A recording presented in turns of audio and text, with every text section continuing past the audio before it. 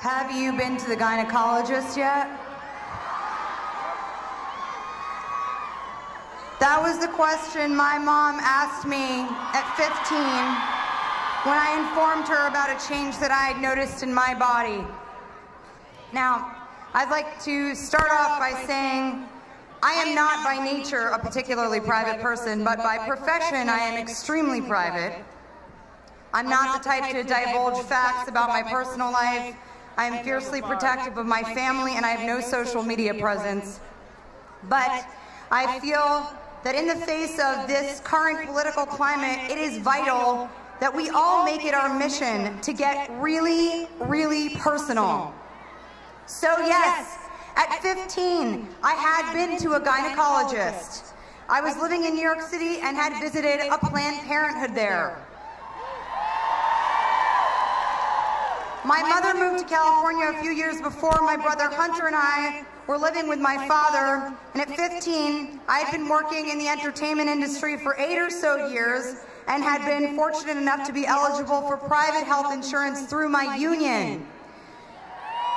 Our family struggled financially. We'd been on public assistance for several years, and I was primarily responsible for making my own doctor's appointments.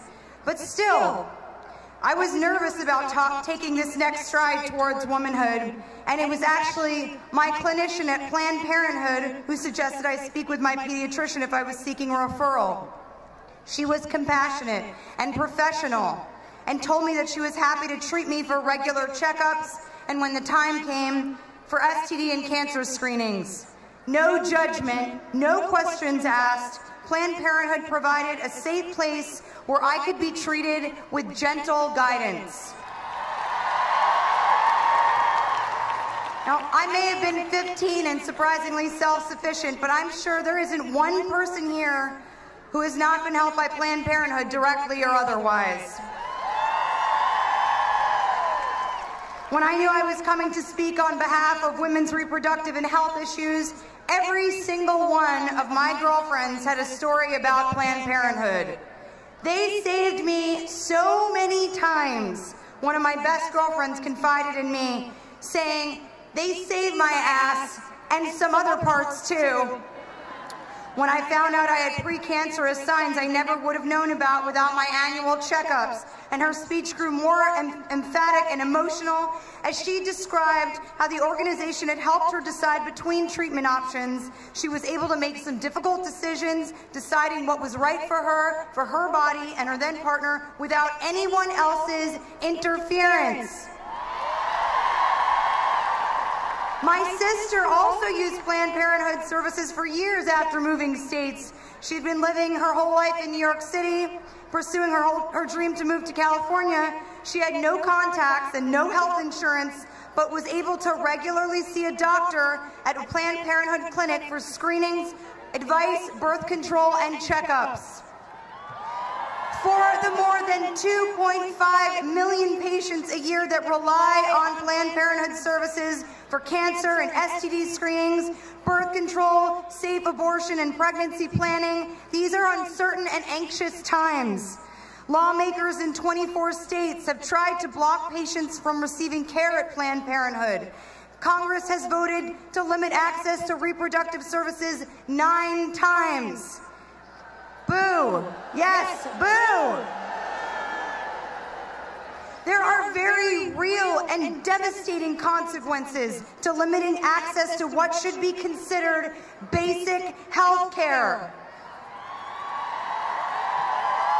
For millions of Americans, Planned Parenthood is often the only trustworthy and affordable clinic providing safe education, sex education, safe abortion, and life-saving services. President Trump, I did not vote for you.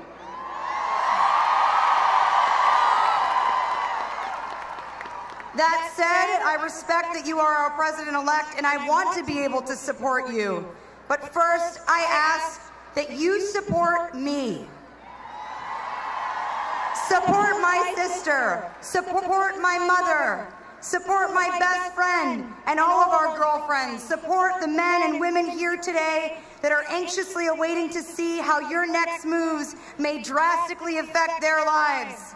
Support my daughter, who may actually, as a result of the appointments you have made, grow up in a country that is moving backwards, not forwards, and who may potentially not have the right to make choices for her body and her future that your daughter Ivanka has been privileged to have.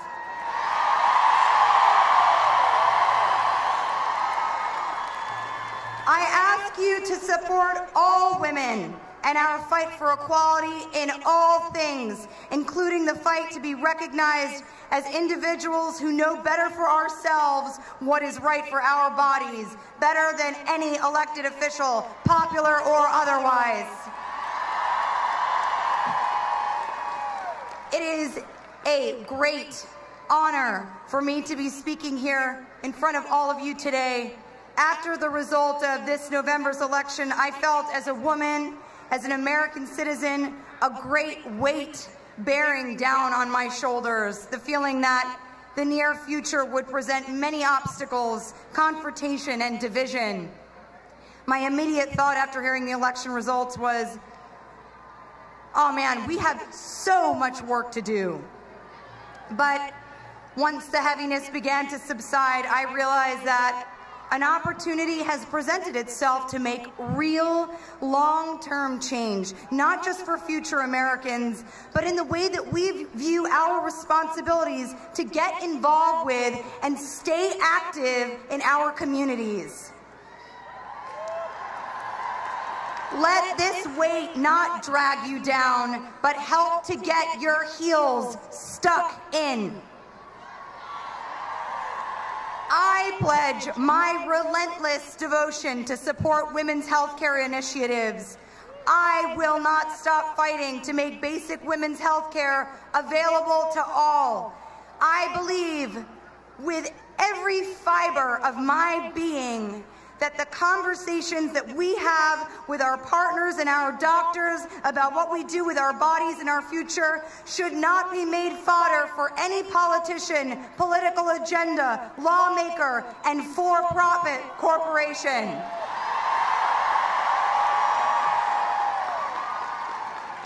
We must stand up for what are our basic human rights and always move forward, never backwards.